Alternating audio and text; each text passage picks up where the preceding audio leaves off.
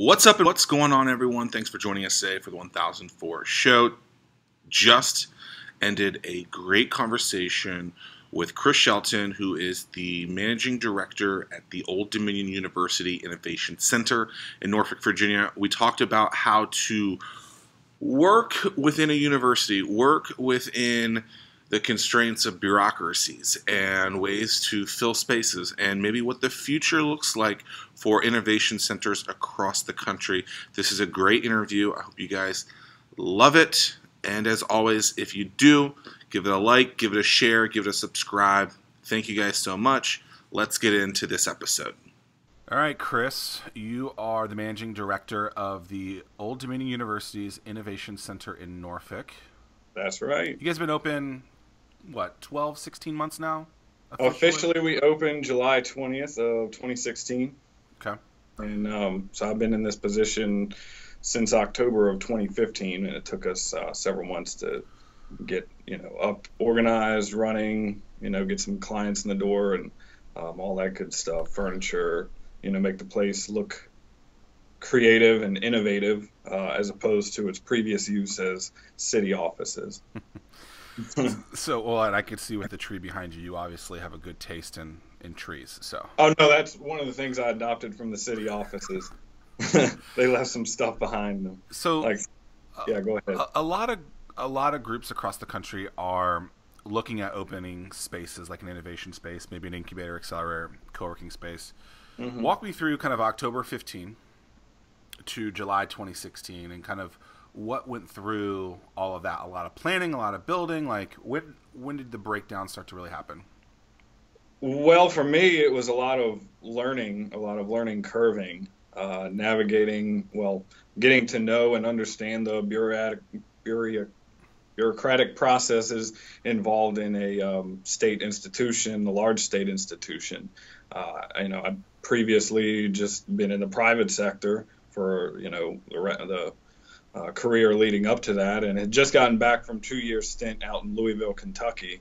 And so the first few months was spent meeting, all the people in the community like you who are involved in entrepreneurship and supporting that ecosystem. Then it was, how do we get furniture in here? How do we get the walls painted? How do we make this space creative and a place that creators want to be? And is that a hard thing because you have to go through so many people to paint the walls, add the furniture? Like where's the you talked about the bureaucratic. Starting with finding who the people are who have to sign off on all of those things, and then all the people who actually can do the work order process, the university manages $100 million projects all the time. But a little one like $20,000 project is, it's not particularly a priority for the folks who are really good at project management. Small potatoes.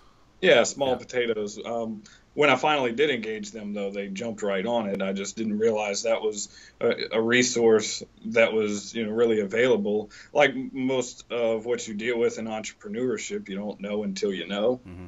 And it's a constant journey of figuring it out. This whole thing is, brand new for the university in general. And so, it's pretty much a startup in itself, sure. An entrepreneurial endeavor for the university in which, I was put in charge of that. So figuring it out has been, even still today, we're still figuring that out. So walk me through what the Innovation Center is. It's not just for ODU students or staff. It's an open to the public. It's probably more open to the public than it is university-led. Walk me through kind of what the ODU Innovation Center is. Yeah, sure. So the ODU Innovation Center is organized under the ODU Center for Enterprise Innovation, which is in one form or another existed for the better part of 20 or 30 years. And they've got 6 or 7 grant-funded programs which have historically operated kind of in stovepipes. And so when my boss Marty came on board, by the way, this is probably a long way to answer your question, but I'll circle back around and it'll make sense. So Marty gets on board and we sees the opportunity to be a more cohesive thing and be more impactful to the entrepreneurial community. So, he set out to bring to fruition an innovation center, which is what we have today, which is a space and programming that support scalable, high growth, innovation driven startups in our region, as well as a co-working hub for creatives, being like freelancers, those working in graphic design, web design, things that support a remote work sort of situation. And all of that, the idea behind that is to bring a bunch of creative, entrepreneurially minded people into the same space and watch the fireworks happen. And for the most part, we see that. Whenever you do something new, a lot of people talk about trying to solve a pain point, solve a problem. What was the problem or pain point that you guys were trying to fix? That's a good question. That's why I get paid the big bucks.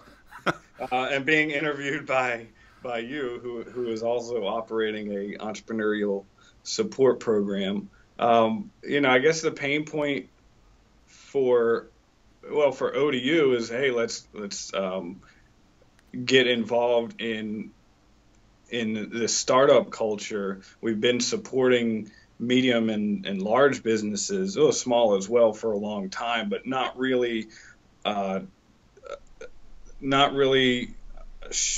identifying the difference between small traditional bricks and mortar business up to very large businesses and this startup, the idea of a scalable, innovation driven startups. There's really no delineation in thought between the two. So really there was ODU was helping and being a resource to a lot of different businesses, but now there's this new world, this new buzzword, this new type of business, a startup, if you will, and they saw a hole in the market and decided that was something that they wanted to get involved with too. Right, and so that was on their side, and on the community side, there's a lot of programs, yours being one of them, who do offer. There's plenty of support out there if you're willing to look and get connected as a nascent entrepreneur. There's a lot of resources for small, bricks and mortar, more traditional type businesses, but not really any or many at all that focused on the high growth, scalable, innovation driven stuff specifically and particularly. What is a high growth, innovation driven startup business? Well, I mean, the unicorns like Uber, Facebook, Google come to mind. But so $1 billion business. Yeah, something that is targeting a unique market, or some sort of, it could be an innovative business model. Doesn't have to be a technology at all. We've got Hamilton Perkins in here, and his is not necessarily a technology per se. It's just putting together, fabric made out of plastic bottles and billboards and making these beautiful bags, and then driving the business model aspect with his marketing, content marketing, social media marketing and stuff, which is an innovative marketing practice. So sure. I think people overuse the word technology, and sure, people use technology to help grow it. But if you think about USPS is a technology, based business, but you need it to grow. Facebook is that, and you need that probably to grow. But just because you aren't necessarily a quote unquote tech business doesn't mean that you can't use tech to help grow that and become a very big business. Sure. Right? I mean, sure. Uber's another great example. They're not, the technology that they implemented for the most part already existed. They just is more of a business model innovation. Sure. Airbnb as well, more of a business model innovation. Yeah. And we see a lot of that. Very cool. So you guys are 16 months old now, August of 2017. Hamilton's done well. We had him on the show a couple weeks ago. He's taking bottles, turn them into bags. What type of support do you guys provide them? And what are the challenges or pain points that he's coming in saying, hey, I'm struggling being able to do this, and how do you guys help them become that unicorn or that high growth business that you guys are setting out to be? Yeah, sure. With Hamilton has been Initially we had a lot of chats about the overall business model, what his financial model looks like and business plan. We urged him to add a zero or two to his financials, which is just to say, think bigger, think larger, right? In his projecting, you add a couple zeros, or what do you mean by adding Yeah, zeros? projecting and developing a model that supports a larger vision in addition to deciding what that larger vision looks like. Ultimately, our clients' success is in their hands. Yeah. We can only facilitate and help guide them. And of course, we're, only one or a handful of opinions as well. So we urge them to go out and ask their customers. The whole lean startup thing is very integral in most of our conversations, the business model canvas, customer discovery, getting out of the office and talking to people. Now, Hamilton is, I might call him kind of our prodigy, where he is, he's an executioner. He's really good at his craft, and he doesn't, need a whole lot of hands-on, which has been great as we've been figuring out, our larger business model under the Center for Enterprise Innovation, that, we don't have to be with him every day, or, we have a long conversation maybe once every few weeks at this point. But he truly is in execution mode. I intentionally put him in this corner office that has the most street visibility, so that he could sort of treat it as a retail shop.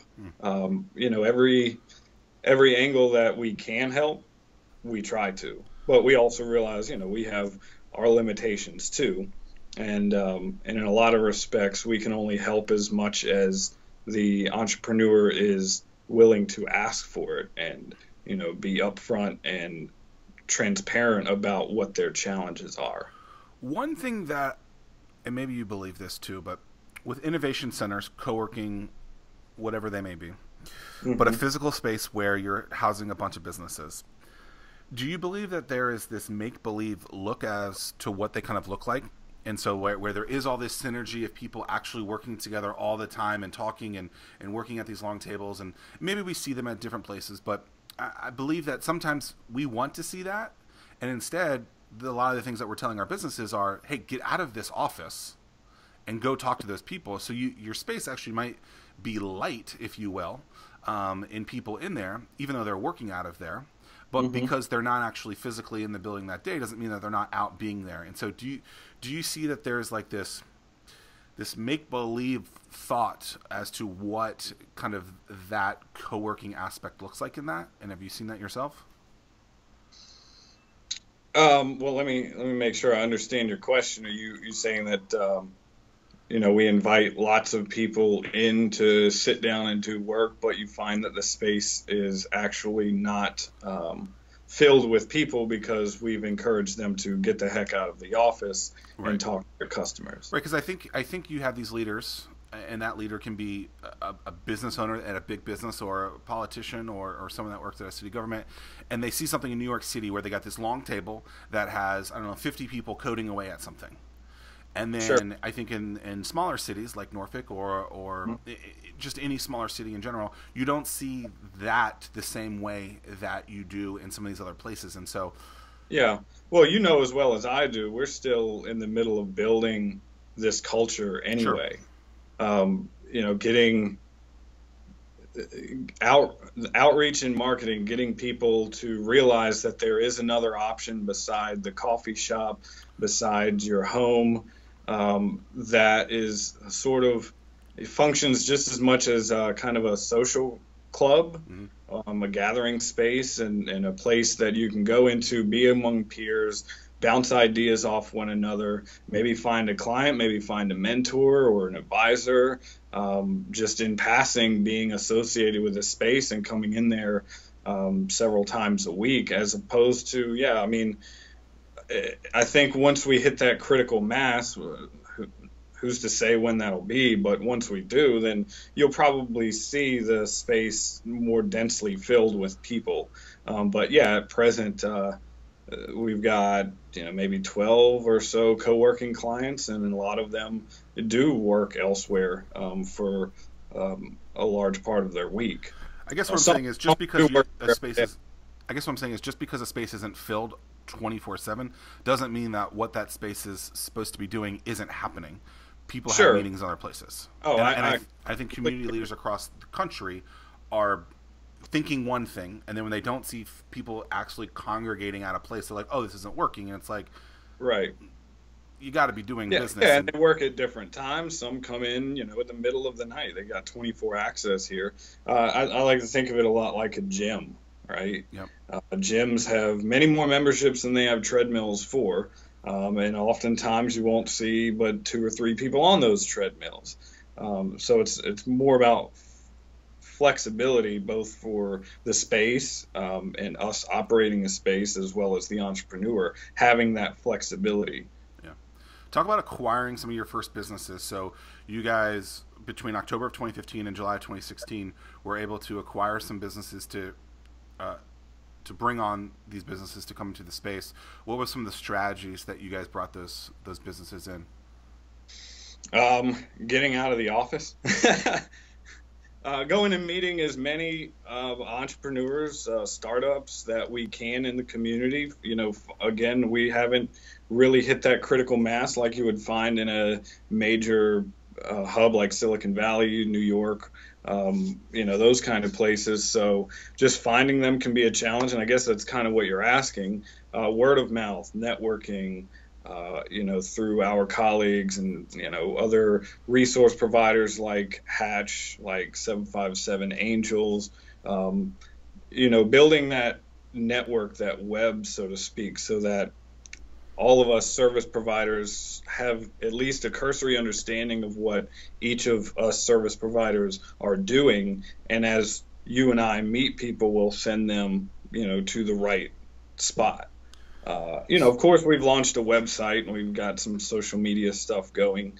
We could be a lot better at that. One of our challenges is staffing. So having the manpower to execute that stuff, and being under a university as opposed to a private entity like Hatch, there's a lot of process and bureaucracy that we got to deal with to make any, we can't be quite as nimble and flexible as we would if we were private. And there's a lot of reasons for that. We're a state institution and have to abide by state protocols, hiring and revenue, and, to get any like work done, like furniture and stuff, we have to put that out to bid. I can't just go to Home Depot. And that correlates again with the social media stuff. It's not as simple as me just buying Facebook ads, right? I've got to go through a process to do that, which is a challenge, but also a blessing because, we have sort of a war chest that is the university, so it's a double-edged sword. So when you have these conversations and building that network, let's get really down to the meat and potatoes of it. So you find you find a local angel group, and in this case it's the 757 Angels, and so you meet with that person and you say, hey, this is what we're doing. And then how do you get that ask to say, hey, I want you to send your clients here because I think it's a good fit? Like what's the wording behind that? Is it easy? Is it hard? Like do they bring you a lot of clients? Like well, I get maybe an email every several weeks when Monique, the executive director of the 757 Angels, meets somebody who thinks it would be a good fit for the Innovation Center. Yes, she does make those connections. I would like to see more of that, certainly, but you as well as anybody understand that time is very short for folks as busy as us, and I completely understand that. So, she's got to go out of her way and, write an email to make that connection and stuff. And with all of the other meetings and things she has going on, I get it. But you just got to make the ask, and I have. And she's agreed to sort of pipeline for us where it makes sense. And like I said, by and large, she does. I'd love to see more of it. Great. So you guys recently started something called 757 Pitch, which you found, or you pitched the idea yourself. Tell me a little about the backstory of that. And you guys have only done it once. Yeah. So the backstory of that, I went to Louisville, Kentucky for 2 years, got an entrepreneurship MBA, was somewhat involved in their very much booming ecosystem for a city of that size. How big is Louisville? Louisville is, I want to say the MSA is 1.2 million, something like that. So smaller than the Norfolk region. I could be wrong. I know it's very similar in size to Norfolk. Okay. And also has there's a lot of similarities, and that's what got me so interested in reaching out to ODU and getting involved in the ecosystem here when I moved back. Was that I'd seen, the beginnings, of which you had a lot to do with, the beginnings of this great cultural entrepreneurial ecosystem shift here. I think Louisville was at least 4 or 5 years ahead of the curve. 757 Pitch was an idea that I borrowed from an organization in Lexington, Kentucky called Five Across, which was 5 pitches, $500 prize, 5 judges, $5 at the door. I'm probably missing some other fives that they had involved there. But I thought it was a great idea to have sort of a carrot that would bring people bring nascent entrepreneurs working on startups in their garages or wherever, bring them out of the woodwork so that we could get them involved in our ecosystem. Also, obviously, to build some pipeline for our programs, just to have like a competition, be it once a year or, with very little or no prize money. I think it's important to have that prize aspect, again, the carrot. And also, to offer them some services at the end. It's not just the $757. It's, hey, we're talking about bringing you into our Center for Enterprise Innovation community, and whatever it is you need, we will do our best to hook you up with it, right? So it's really good deal flow for you. So you guys have this event, you get 30, 50 people come in that actually attend the event. Of it, you're getting a handful of businesses that actually are applying for this, of which you then take 5. They get 7 minutes, and then they get $757. I love that you said the word borrowed. That was I need to use that word more. And so, what's the follow up from that like? And I know it's a small sample size at this point. So you took the 5 businesses, you give one of them money, and then they put them in the system. But then how do you kind of bridge them into that next step and figure out where they should be? Now, I'll caveat that by saying the winner isn't necessarily only one who we will, look at bringing into our programs. If there's others who are a good fit for us, then certainly we'll bring them in too. But so we did the first version in July. The winner of that, a company called Nasoni, they are bringing to market a faucet, a bathroom faucet that has a water spout similar to like a water fountain on top with a lever. So instead of, doing this under the sink or this, under the sink when you're brushing your teeth or whatever it is you do in the bathroom in the morning, turn the lever and there's a little water fountain. So he's got he's come a long way since the first time I saw him 2 years ago at Start Peninsula. And great concept. So we're working on proposal for him. It may already be signed. I'm not sure. Another one of our program managers are working with him. It turns out that his wife has a company. They're government contractors, so they fit in well also with our Gov2Com program, the Veterans Business Outreach Center that's also under the CEI. So we've identified a number of other participants within the CEI who can provide not only consulting help, but also we can underwrite that consulting through the Gov2Com program. So it's like we all rally around this. Let's figure out what resources could he take advantage of. How do we get those paid for? In this case, it's some government grant money from Gov2Com, and ultimately how do we help them come get to market? Yeah, because at the end of the day, what matters is forwarding those businesses and helping them get to that next step. And not all of them will get there, but whatever you can do to get them to that next step. So, yeah. So, and if they're not going to get there, let's help them fail fast. Sure. We've consulted recently with a company who has this great idea for think about a concrete hut that you might set up in an area that's experienced a natural disaster or something. Ran through the numbers, and it's at best 3 times more expensive than the nearest competitor or substitute. And so, our best advice was to either pivot, find a new customer segment or market to employ this technology, but this one is not going to do it. There's just not enough value as it relates to the cost of the product. How do you have that conversation with someone, telling them their baby's ugly? I guess it takes a bit of bedside manner, but we just save them hundreds of thousands, if not millions of dollars in wasted time and effort of going after something for which there's no plausible market opportunity.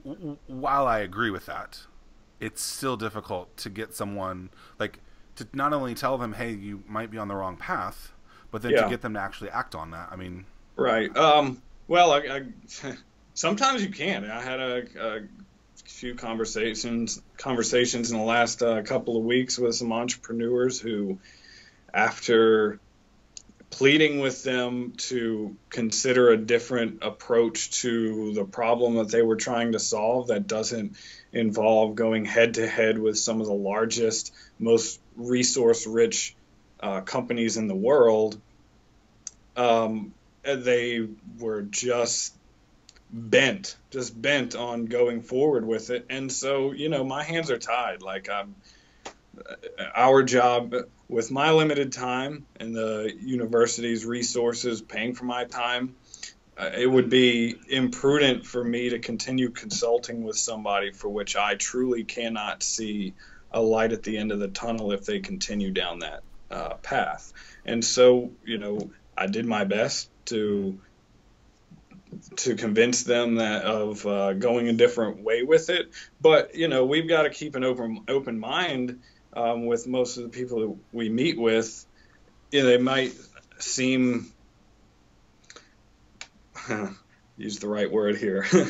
I read a story that, Airbnb, when they first started pitching their concept, that people thought they were crazy, it would never work, right? And look what we have today. So I've got to really be careful to keep an open mind and not let my own preconceptions get in the way of what could be potentially a very lucrative business if the right pivots are made, if the right execution. I think there's a difference, though. So I'll hop in to try and help you with this. I think there's a difference between innovating an already existing business and ideas that aren't solving problems, right? So if you think about Airbnb, they looked at it and said, hey, there's a lot of empty space in a place. How can we make more money on it?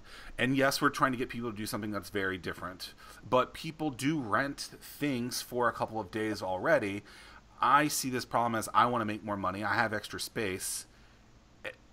I don't think they were creating something so wild that couldn't be accepted. Now, I get why it was a challenge for them to do what they're doing, but the same thing with Uber is that people are already doing what they're doing. They're just going to be doing it a different way, right? People are already getting into a stranger's car and are transporting back and forth.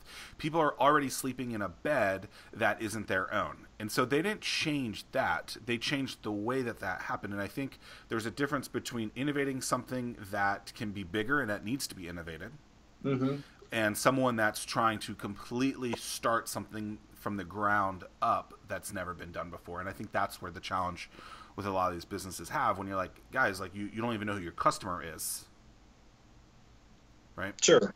Yeah. Or in the cases that I was sort of alluding to, I wish I could say more about what the product is, but I won't. it's like, what problem are you actually solving?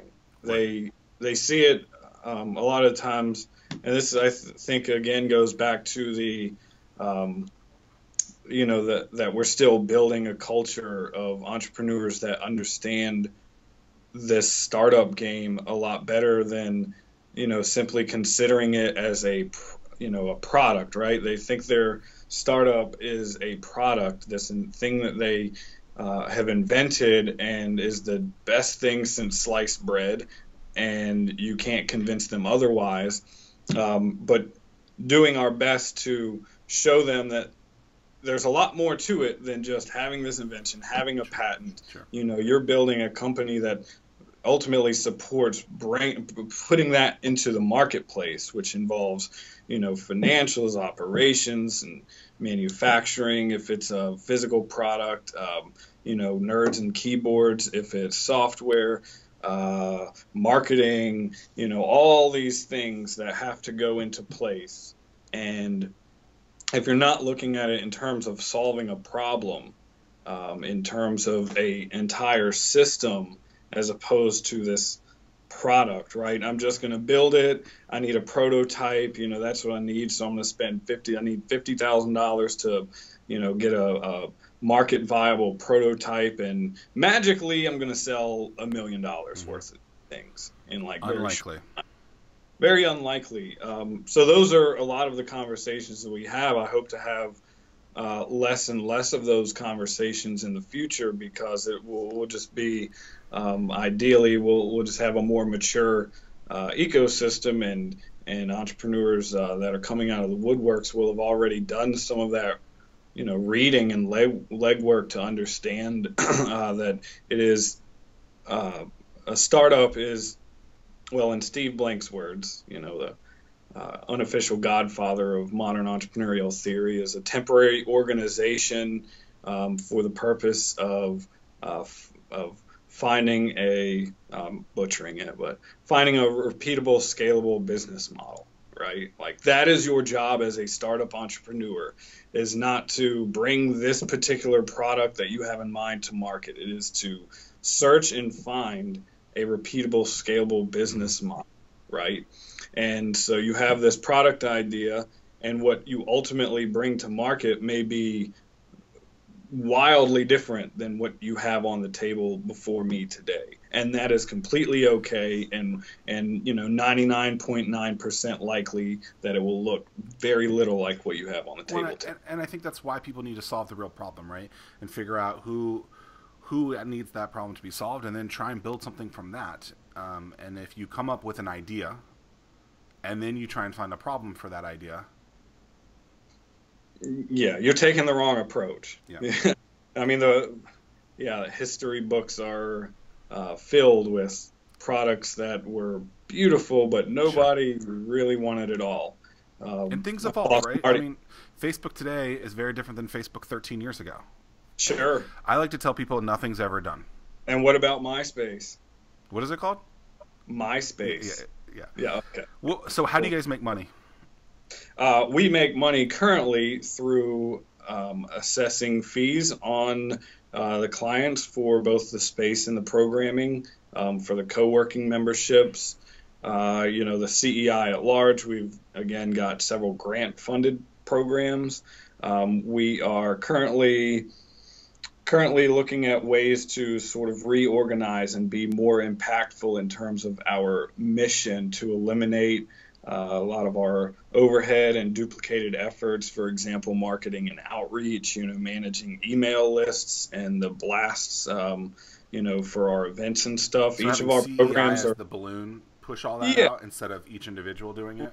Right. And so we're looking at programs like 757 Pitch to attach that to some city economic development initiatives, and have some of our programs funded directly through other organizations who are interested in and have a stake ultimately looking at an ROI through being associated with our programs. One idea is you get an angel group to help fund some of these companies at the beginning of our pipeline. We'll call it phase one, business model assessment. So we go through a workshop with a startup and draw out the business model canvas. Just have them map out what this business model might look like and all of your assumptions on it, and then force them to get out of the office and validate those assumptions. That comes with time and cost to the university, and ultimately somebody's got to pay for that, right? So we're dealing with a customer base, being the startups, who are inherently poor, right? So that's a problem.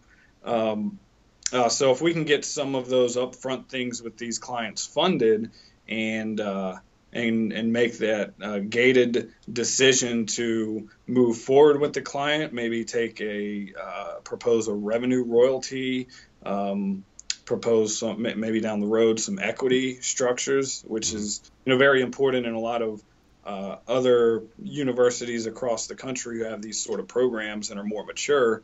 They fund it through equity deals. Obviously, you see that in accelerators like Techstars and stuff.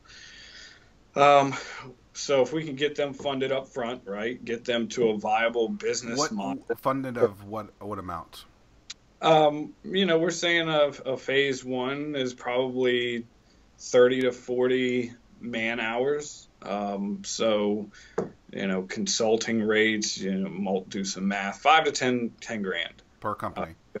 Per company to go through that phase one process, right? And then at the end of the phase one, you have a much better idea of whether this has any viability behind it. And so you guys have assumed that the companies that you're looking for, so I'm just trying to pull all this together, right? Yeah, so innovative-driven, high-growth startups are the companies that you're looking at. So likely they need to have funding behind them to become that billion-dollar business. And so then by partnering with a local angel group and having them maybe provide some of the capital to have you guys push them through a pre-vetted company or a series of pre-vetted companies through some sort of programming, right, you're going to be able to help facilitate them to that next level and have them go through you at one step and then go to the next program, which is 757 Angels, I think, in this case, and then move them to that next step. Is that Yeah, that's a good way to sum it up. And this is all, a dynamic sort of model, the way we're thinking about it too. I mean, we're taking our own medicine. Mm-hmm.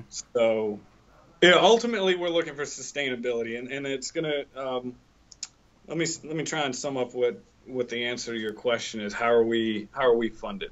So it's through fees, it's through grants, and it's through sponsorships. We'll call it that. So, if a Norfolk EDA or Economic Development Department or 757 Angels, wants to sponsor some of our pipeline, and thus, just making a bet that that some of the companies that go through our programs will be a lot stronger for their own pipeline. For the city of Norfolk, will bring tax base to the city. For 757 Angels, that their deal flow will be a lot stronger, right, in terms of matching their criteria for funding. That there's far fewer holes in the business model because they've worked with an organization like us to have some objectivity in looking at that business model, right? It's so easy to just be in the weeds, not to see the forest for the trees, so to speak, when you're working on a startup. All of the assumptions you make are just that. They're assumptions, and until you validate those and have the dogs eating the dog food, you don't know. But it's hard to do that if you don't have anybody like really prodding you to answer those hard questions. And so that's one of the functions that we serve. Why should someone trust a university to help them grow their business? Well, there's a lot of resources in a university. So how do you guys then feed them those resources? Bespoke.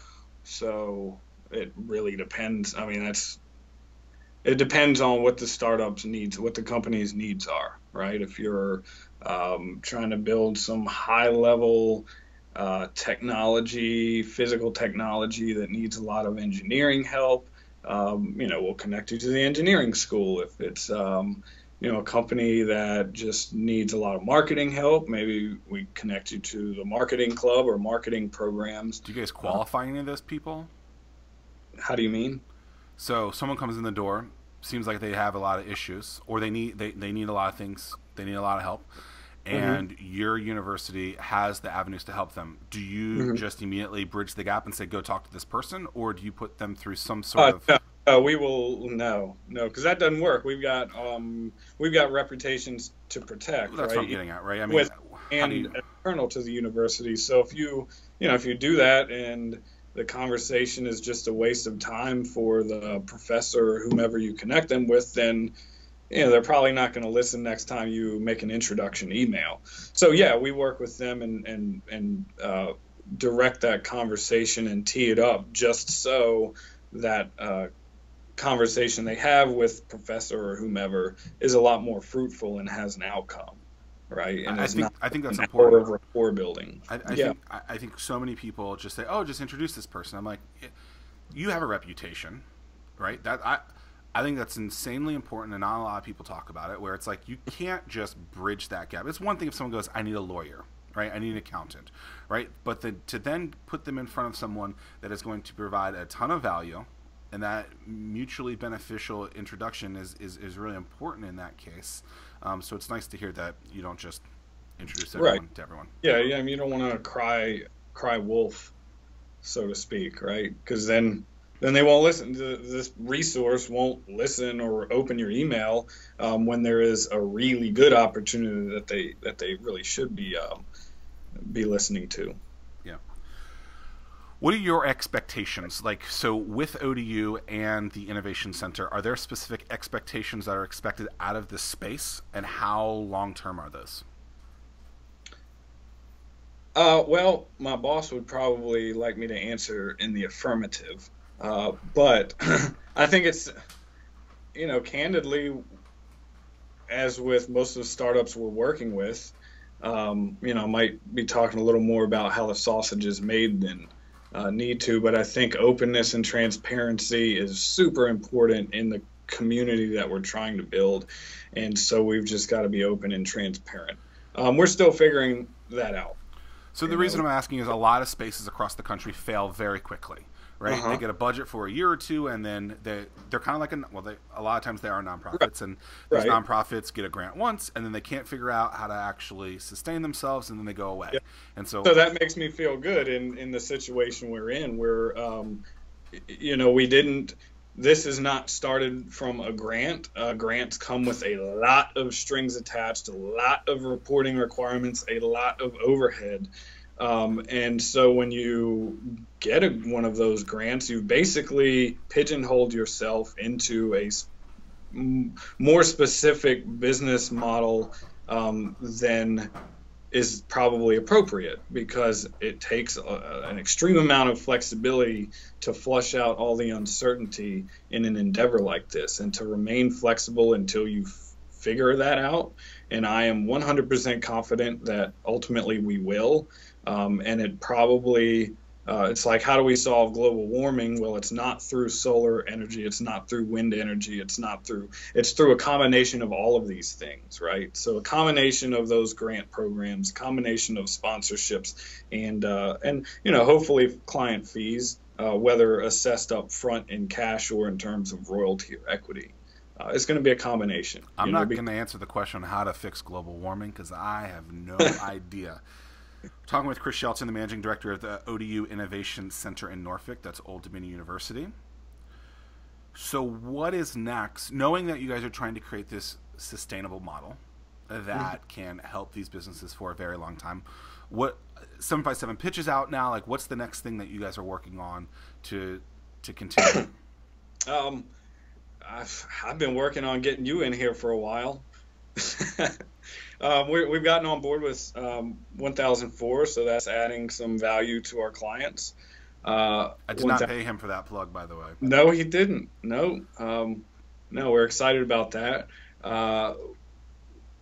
Shoot, what was the question again? What's next? Like, what's next? What's next is hopefully one of these innovation centers in all of the major cities in Hampton Roads. That'd be great. Why is that important? Well, I think it's important to build to encourage and build that critical mass, right?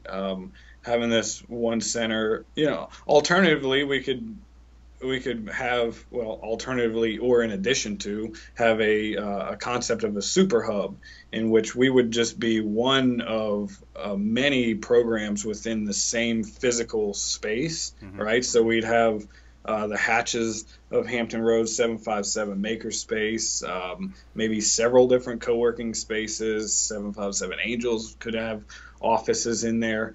I'm really excited about that prospect. We may be quite a while away from something like that. But as far as ODU, having an innovation center in Portsmouth, Chesapeake, Virginia Beach, moving up to the peninsula, Hampton and Newport News, I think that that's the direction that we want to move forward. But again, we are keeping in mind that flexibility is extremely important, and we're happy to remain flexible.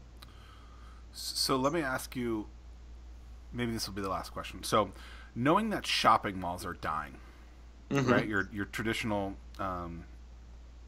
shopping mall in Norfolk, Virginia, it's the MacArthur Center, right?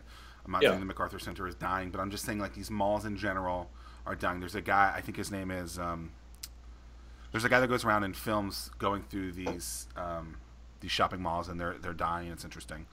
Right. So knowing that physical space game in an old industry like retail is dying, what makes you think that the space game in innovation and entrepreneurship is also not going to die along with the building instead? Oh, well, I'm not convinced it wouldn't. Right, because people say like, I have this, I have a laptop, that's all I need, and then people are building these buildings around this physical space. Right. It's tough. I think our customer segment makes it extremely tough, especially in an environment like ours where we have not hit that critical mass. It is not particularly mature in terms of venture capital and seed and angel capital. And so, without capital to prime the pump, you and I get really excited about this. We have great conversations. There's, several dozen of us that are, would love nothing more than to see this awesome culture, just be erupting like a volcano. But you and I don't have millions of dollars in funding. I was in a presentation with this guy by the name of Chris Hively that was one of the co-founders of MapQuest. You probably know him. Started a thing called, what was it called, down in Durham area? The Fort, something like that? Well, that's the book he wrote. It was American Foundry, or something like that. It was this startup accelerator incubator thing in Durham that he started up with his millions and millions of dollars of exit capital from MapQuest. So, they had this guy who started, and it ended up being, from all I can figure, pretty darn successful, and they had several exits come out of it, and that was great. But they had somebody who was willing to put up startup factory to put up the capital and prime the pump. You and I not having that sort of capital, it is in the region. We've got to do a better job of working with those who have both the capital and the interest.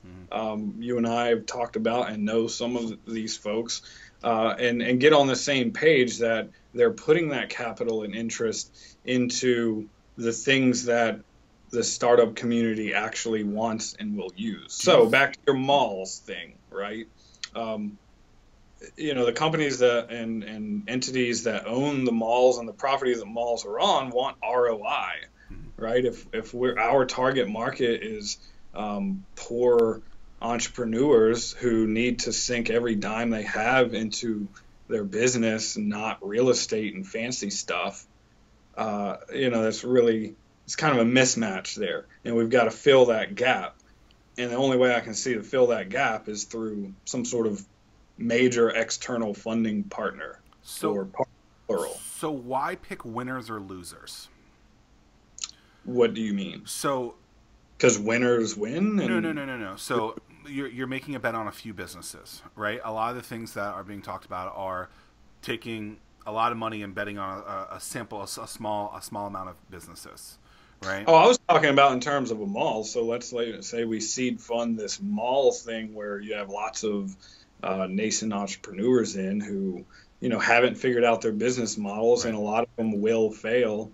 Because the You whole know, concept behind 1004 is to yeah, help everyone, right? Stop saying to say, okay, I like this person because they presented well at 757 pitch. Now I'm going to sure, throw everything onto them, right? Us right, saying, let's sprinkle a little bit of fairy dust on everyone, and then progressively you'll find the ones that become that next big thing.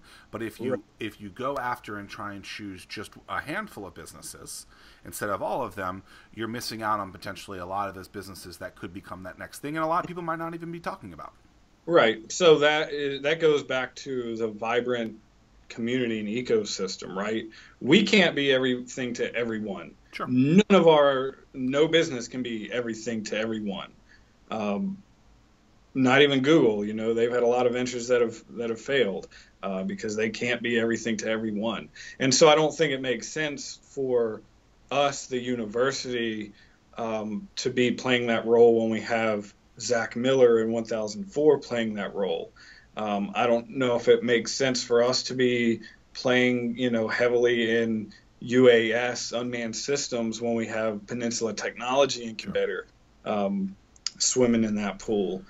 So building this continuum of care that's threaded throughout the regional entrepreneurial community is so important, and that we can, just like how we instruct or advise our clients, like really hone in on a niche customer segment, at least at first, and nail that thing, right? Nail that segment. And so the segment that we have chosen is the innovative, scalable, high growth stuff. I love that 1004 is sprinkling fairy dust on lots of smaller companies. A lot will fail, a lot will never take off, a Sure. lot will decide that, hey, there's a much bigger opportunity behind what we're doing.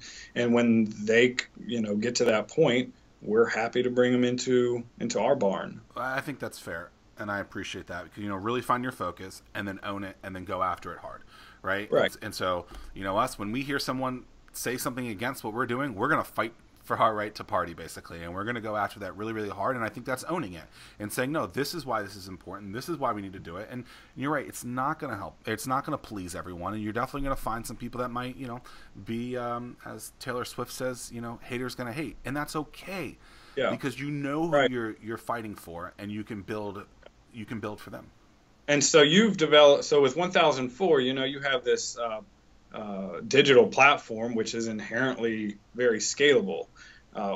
We at ODU Center for Enterprise Innovation have lots of people with immense amount of knowledge and experience in all sorts of things, between this business model stuff to engineering, everything in between. But we are, the clients that we have and the services that we provide are very labor intensive in terms of our time, right? So back to how do you connect with other, professors and programs within the university, it takes handholding. It takes really getting to understand the individual startup, their market, their business, their needs, their challenges, to make that informed decision. That is inherently not scalable, right? So therefore, inherently, we have to make bets on fewer than you can, right? Sure. With a very scalable digital platform. That's fair. If someone was in your position and they were trying to, or as an organization at a school, and they were thinking about maybe starting an innovation center, or you're a city and it's looking at maybe getting into the incubation world, what are some tips that you would provide them? Hmm. Uh, Again, I'm stumping you. This is why I yeah, get paid the big bucks. like read the Lean Startup to begin with. Okay. Pick up a copy of Business Model Generation. Listen to some of Zach Miller's podcasts and 1004 stuff. Scour Google for other facilities and programs that you're interested in starting up. Join the INBIA, International Business Incubation Association. Talk to those people. Do exactly what it is that you intend to instruct clients to do. Customer discovery, business model development stuff. Eat right? your own dog food. Eat your own dog Love food, that. and get out there and just do it. Start teeing up those this is the ODU Innovation Center started really a year or two before it actually opened, right? With those initial conversations, Marty going out there and talking to city representatives. I had mentioned it before, and I feel bad for it now. This is a partnership between the city of Norfolk and ODU. Sure. So the city is funding the space, and they have their economic development folks coming and meeting with our clients. Cool. And so he teed that up with the city, and they liked the idea, and yada yada yada. The same steps that any startup would go through, we have gone through, and that's what I would start with, the lean startup, and give me a ring. I appreciate that. I don't think enough centers, places eat their own dog food.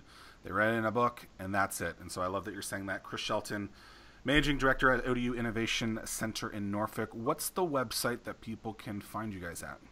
Oh, funny you should ask. We just launched a new version yesterday, oduinnovation.com. Awesome, oduinnovation.com.